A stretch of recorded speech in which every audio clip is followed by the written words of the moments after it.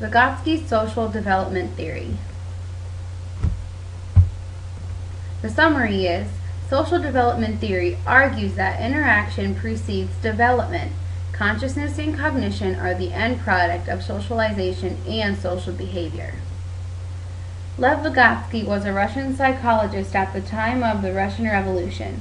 Vygotsky's work was largely unknown to the West until it was published in 1962. Vygotsky's theory is one of the foundations of constructivism, and it asserts three major themes: social interaction, more knowledgeable other, or the MKO, and the zone of proximal development, or the ZPD. Social interaction plays a fundamental role in the process of cognitive development. In contrast to Jean Piaget, Vygotsky felt social learning precedes development.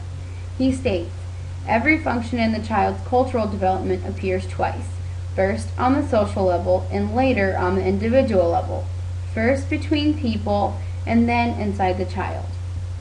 The more knowledgeable other, or the MKO, refers to anyone who has a better understanding or a higher ability level than the learner with respect to a particular task, process, or concept.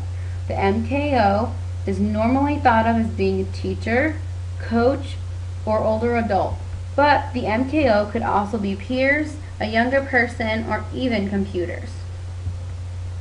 The zone of proximal development, or the ZPD, is the distance between a student's ability to perform a task under adult guidance and/or peer collaboration and the student's ability solving the problem independently.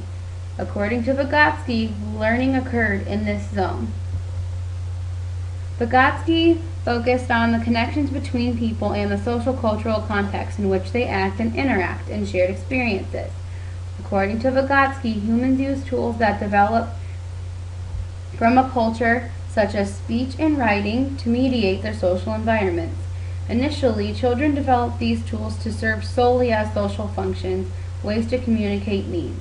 Vygotsky believed that the internalization of these tools led to higher thinking skills.